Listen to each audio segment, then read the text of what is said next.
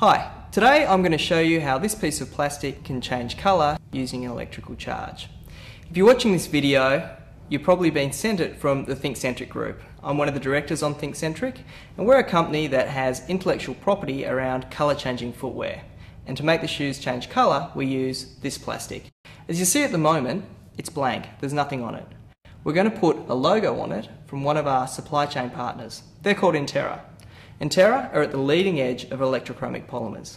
They're working with banks internationally and other suppliers to see how electrochromic polymers can be used in those industries.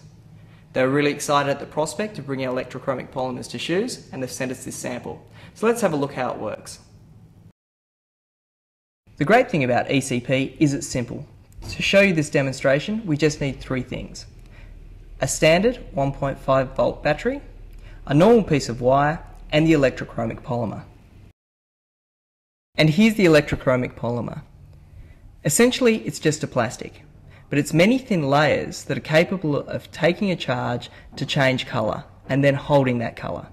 And what makes it really special is it's flexible, it's durable, it's very thin, and it's cost effective. So differentiated from LCDs and LEDs, it's actually capable of taking a charge, changing colour, and then holding that colour change once the charge is removed. So as the charge is applied, the logo of our supply chain partner Entera appears. As the charge is removed, the colour change remains. As we reverse the charge, the state is reset to neutral. And as we remove the charge, this state remains constant. And here it is again. As we apply the charge, the Entera logo appears on the electrochromic polymer. When we remove the charge, the colour change is held. As we reverse the charge, it's returned to a neutral state, and when we remove the charge, the state remains constant. Now imagine for a moment that it's not Entera's logo changing colour, but your logo on one of your shoes. It's hooked up to a simple pedometer that tracks shoe usage and estimates cushioning wear out.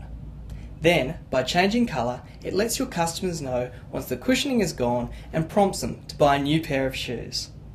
Our patent goes even further, creating and protecting a full NPD stream, from shoes that change colour at the touch of a button, to shoes that change colour with each step, to those that you can even personalise with your favourite image, or even those that morph to the environment around you.